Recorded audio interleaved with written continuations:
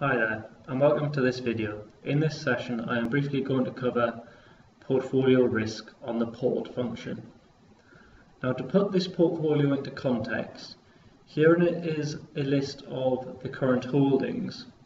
The main exposures of this portfolio are to the UK and the US.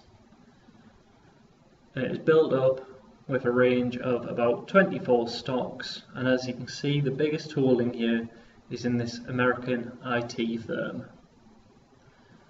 Now, in the port function, we can look at ex-ante risk and post-ante risk.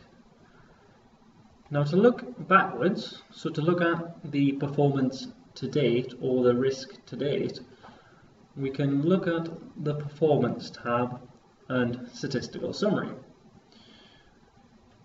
In here, you'll see a range of ex-ante risk factors annualized. Now, depending on how long your portfolio has been running for, you may need to customize this and change it to number of trading days, for instance. And Bloomberg will calculate how much risk it's over the timescale you set. If you are to select a benchmark here and press run, you will then get a list of risk-adjusted performance measures compared to the benchmark. And again, you'd have to change the portfolio time horizon. Also, a quick trick of how to get risk over individual stocks. If we go to the performance main page without a benchmark selected, on here you may see standard deviation listed. However, if not, go add or remove field and type in what you're looking for here, or you can go to the ex post risk and then have a look with a range of different risk factors to choose from. Also on this side, you can edit the time horizon. So if you were to look at standard deviation, for instance, Bloomberg will use their default method for over a year. However, on the pencil, I'd already changed this to over 4-week horizon. So on here, whatever standard deviation you're looking for, you can set the time horizon here and obviously the periodicity.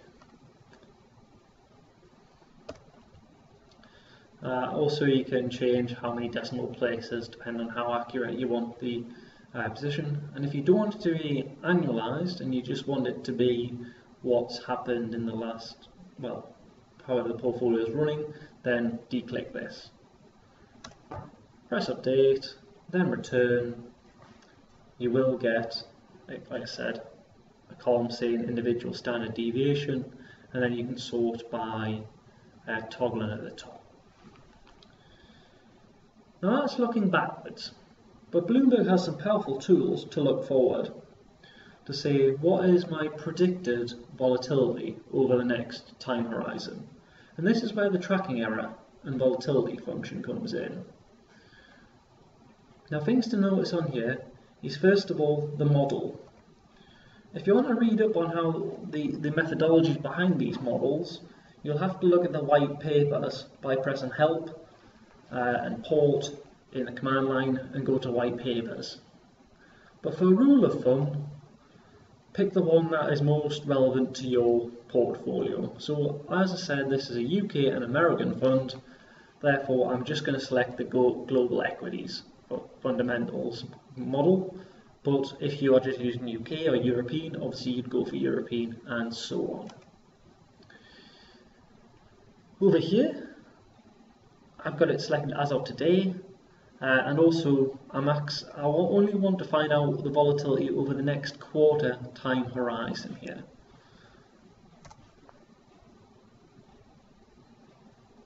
Now, the most useful screen to look at is actually the summary page.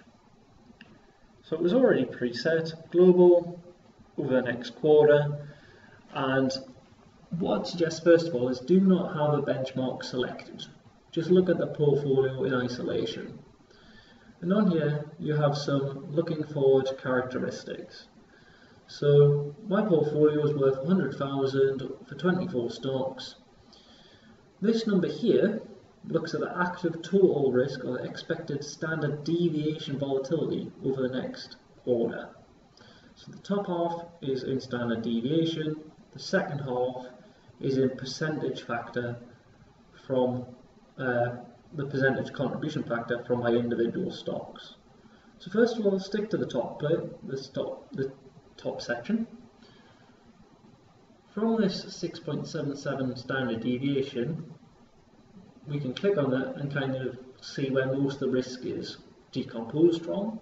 As you can see, quite a lot is actually coming from country risk. If we click on that, it will obviously show my exposure to America and Europe. Now, to understand more of where the risk is coming from, you have factor risk and non-factor risk. Factor risk is more market risk or systematic risk. Non-factor risk is idiosyncratic risk or risk from individual stocks. So because this is an equity portfolio only, we click on factor risk or market risk, we can see where the most the risk is coming from. So you can see again, country, there's a certain standard deviations of risk from individual countries. What's useful here, again, you can have a look at the currency, so how much expected risk or expected volatility you are expecting the currency markets over the next quarter.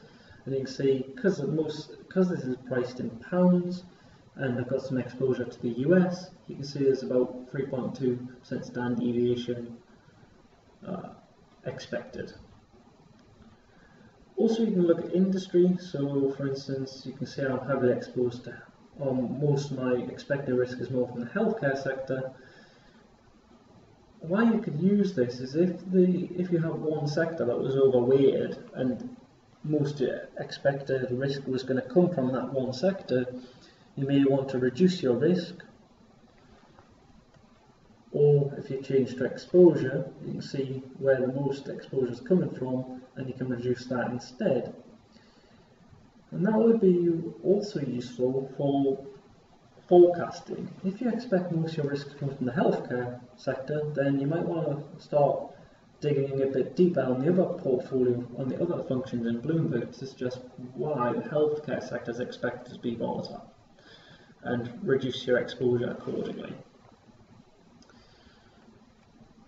You also have something called style, and this shows where most of your risk will come from related to how your portfolio is set up. So for instance, if you're not very active, then you may face quite a lot of risk, because in this portfolio, for instance, it's a more buy and hold strategy. Therefore, Bloomberg knows I'm not very active. So because I'm not active, I may miss out, for instance, and not react accordingly. Therefore, I potentially face some expected risk exposure there because I'm not very active in management. But you also have other things like dividend yield, volatility, profitability. Obviously, I'm not borrowed any money, so I'm not exposed to leverage. Now, moving on from the market risk, you can have a look at idiosyncratic risk. And on here, it will give you an expectation of volatility for individual stocks. So again, as shown at the very beginning, I have a big holding of this Broadcom limited company. Therefore, you'd expect most of my factor risk to come from this one stock. So I could potentially use this to then think, actually, should I be exposed to this company, or should I reduce my exposure accordingly? Also, on the bottom half, when I say risk contribution, this kind of looks at where's the risk coming from in absolute rather than in standard deviation.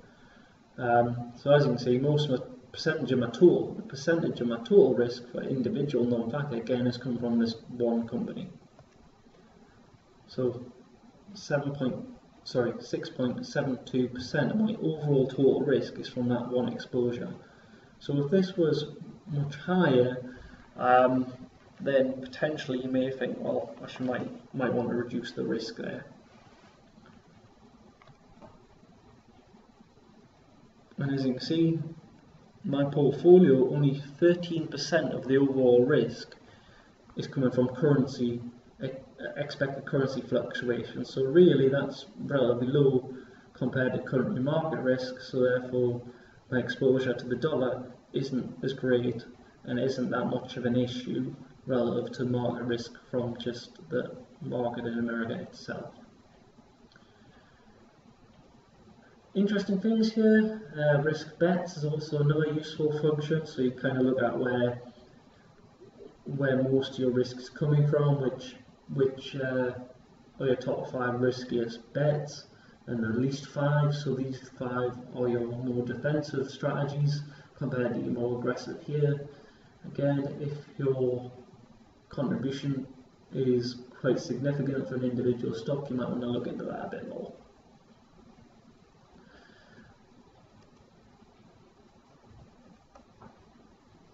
Also, you can see how total risk has changed throughout time.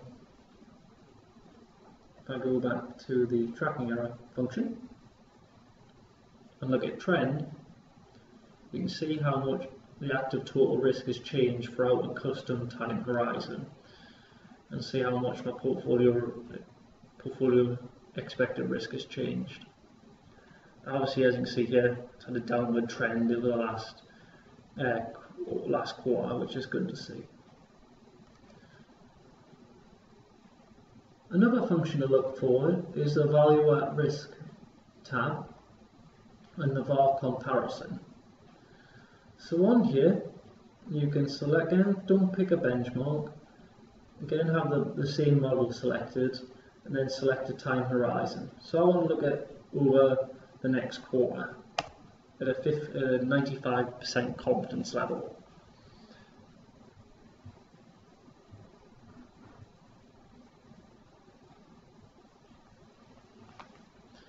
And on this function, you can see in nominal value what is the worst expected loss given value at risk, whether it be via a Monte Carlo simulation, the use of a historic simulation, or use of a parametric method of calculating value at risk. So at the 95 confidence level, the most I'm expected to lose is about a tenth of my portfolio. And the bottom half kind of drills down a bit. Where's this risk coming from? Now, because I've sorted it by non, it is actually a list of individual stocks. So you can see in the worst case scenario, the most I'm set to lose, again, is from my biggest exposure, is Broadcom Limited.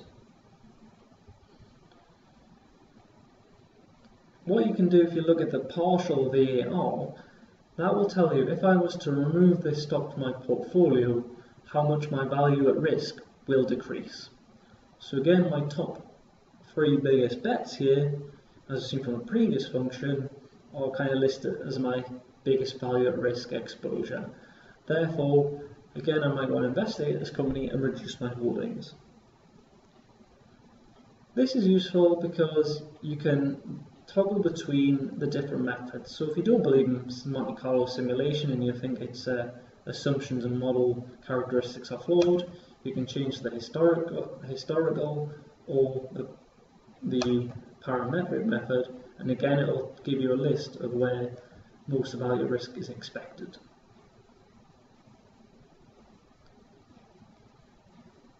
Another useful risk function is the scenarios tab, and on here it will potentially give you a list of scenarios that historical examples where they've simulated your portfolio given the event.